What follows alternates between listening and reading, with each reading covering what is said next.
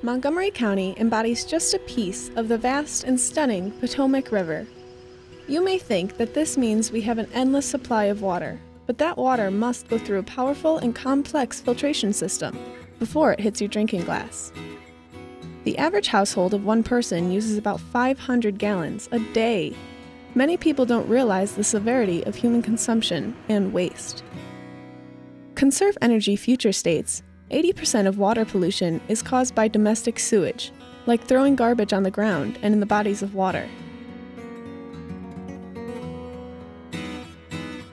A survey by the Food and Water Watch cites that approximately 3.5 billion people in 2025 will face water shortage issues. This mainly due to water pollution. The water treatment plant for the city of Rockville is located in Potomac, Maryland. Glenn McGard, the superintendent of the plant, describes the water filtering process. Our water takes about 68 minutes to go through the entire treatment process. And right now we're just under half capacity right now, so it probably takes around 140 minutes. There are many simple ways to cut down your consumption and your bills. I think the most important one is to make sure all of your plumbing appliances are in good working order in your homes. Like toilets aren't leaking, faucets aren't dripping, outside faucets aren't dripping, things like that. Low-flow toilets and water filtering shower heads are great ways to reduce excessive waste.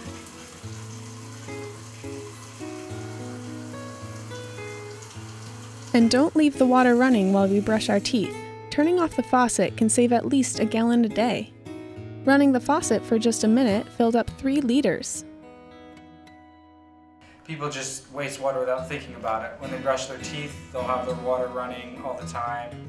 I would assume it's probably something we take for granted because we have water so easily here in America, that it's not something we even think about, and it's probably something we should. Some people don't really think that wasting water is a big deal because the earth has so much of it. But you can make a difference.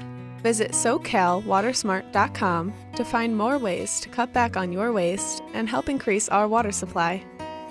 Let's take some simple precautions and keep our planet and our water supply a little more blue.